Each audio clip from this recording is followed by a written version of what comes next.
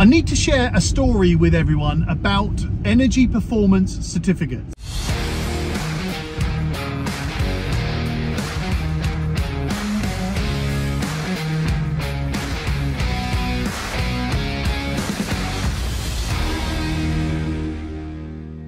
All right, I realise that's not a very exciting story, but you get the idea. This is really important for people to know if anybody's considering a refurbishment. Maybe you've got a commercial property that you're thinking of turning into residential. This is really important because there's so many changes coming to energy performance certificates. Soon we're going to go to a minimum D rating, then it's going to go to a minimum C rating, and everyone's going to have to keep up. But right now, there are some pieces of legislation that cross over and that perhaps aren't quite reflective of the current times and aren't quite fair on the landlords and property investors that are trying to create homes for tenants. So I hope something gets done about this, but this story is vital when it comes to energy performance certificates. So bear with me on it. I know it's not the most riveting of subjects, but it's important for everyone to know. Now, a really good friend of mine is a very successful businessman, and his business was situated in a property that was made up of 3 components. The ground floor was retail premises, the first floor was office premises, and the second floor was residential. Now, his plan, which was a very good plan, I stand by it absolutely, the plan was to turn the first floor and the second floor into 2 very nicely presented, well refurbished maisonettes. Now, part of that was to change the use from office to residential on that first floor. No problems. Got the planning permission, no problem. Finished the job to a very high standard, and those 2 properties are now, in theory, ready to let. But this is where the problem comes in. In order to let these properties out, this very good friend of mine had to get energy performance certificates on those properties. And of course, as you all know, in order to let a property right now, it has to be an E rating or better. You can't let a property if it's anything less than an E rating. There's very serious consequences if you carry on and let a property without having a minimum E rating. Now, he's a very smart guy, so he decided that he was going to try and get these properties up to a spec that future-proofs him. And in my previous podcasts, you will have heard me say, when you're doing any kind of refurbishment, think ahead. We are definitely going to go to a minimum D rating. We are definitely going to go to a minimum C rating. Yes, there might be some sort of clauses, there might be some conditions with that, but it's going to happen at some point. So you might as well do it now so that you future-proof you and your property against when the rush happens. Think about it.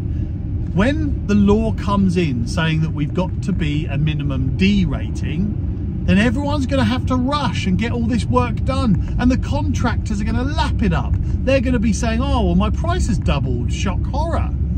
That's just business. That's the way it is. It's like hotels charging people double during kids' bloody holidays. Drives me crazy. Airlines do the same. It absolutely infuriates me, but it's the way it is. When there's high demand, prices go up.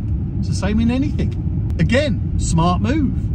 Tried to future-proof his property investments and his properties against future changes in the energy performance rating requirements. So he gets the EPC, and the second floor, which was already residential, came back as a C rating. Fantastic. That is as future-proof as you could be right now, and that's fantastic. The first floor, which was converted from office to residential, came back as an F rating. Now that is absolute madness, first of all, because he completed this refurbishment to the highest standard it could be, but also installed the most energy efficient equipment he could possibly find. He didn't install gas. He kept it as electric only, but made sure that it was the most energy efficient, the top grade of everything he could possibly find. Now, under any normal circumstances, that property would have also been a C rating. However, this is where the catch is. This is where he was caught out, and this is where legislation has not caught up with regulations. Because my friend had turned this property from commercial to residential, it then fell under, and this is according to the energy performance assessor, it then fell under new build regulations. And because of that, it was rated as an F. It was unbelievable. So now he can't let that property, unless he goes and spends another £4,000, £5,000, £6,000 on different equipment, even though the equipment that he's got in that property is the best you can get on the market, the most energy efficient, the best for the tenants that would be living in this property. But no, he has to go and remove all of that and spend more money on inferior equipment so that it complies with new build regulations. Shocking. So, what does this mean for everyone? There's two messages here I want to share with everybody. Actually, there's three messages here. Number one, if you're going to refurbish a property, if you're going to buy a property, renovate it and let it out, if you're going to take your existing property, refurbish it to a higher standard and let it out, make sure you're future-proofing yourself and your property investment against the energy performance rating changes, and they are coming. Number two is, if you're going to upgrade your property in any way, then you can use the energy performance rating to command a higher rent. I promise you this, and I'm putting my neck on the line here, there's going to be a point in the very near future where the energy performance rating will dictate the level of rent you can charge. Tenants are going to be looking for the energy performance rating. They're going to be looking for the properties that have a higher energy performance rating above the ones that have a lower energy performance rating. I promise you that. It's probably already happening now because the energy prices are ridiculous. Everything's costing so much money, so tenants need to try and save money. And if they have a higher energy performing property, then they have less costs in their energy. So if you're going to refurbish a property, that's number one. If you're going to refurbish a property, if you're going to renovate a property, then make sure you future-proof yourself. And I would try and get the energy performance rating up to the highest level it can be right now, so that you can charge more in rent. It's going to be a better property for tenants. You'll have longer term tenants as well. But number three, if you are converting a commercial property to a residential property, then check with an energy performance assessor, check with your council to make sure that you're not going to get crucified by regulations that don't comply with common sense. I'm just saying it as I see it, as I think it is. I might be wrong. Look, I understand why they are pushing new build regulations on conversions from commercial to residential, but it's not a new build. If you're going to do something like that, then create specific legislation for compliance with commercial to residential, or at least types of commercial to residential.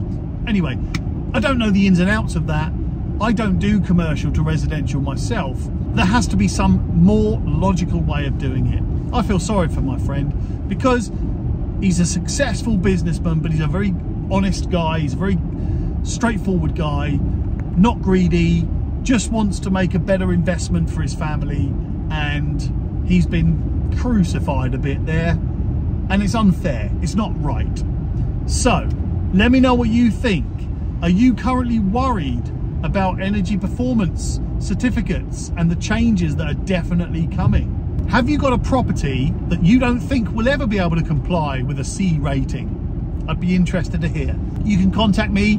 It's tom@soanegroup.co.uk, or comment on this video, or contact me through my Facebook page. However, I'd love to hear from you. Speak to you all soon.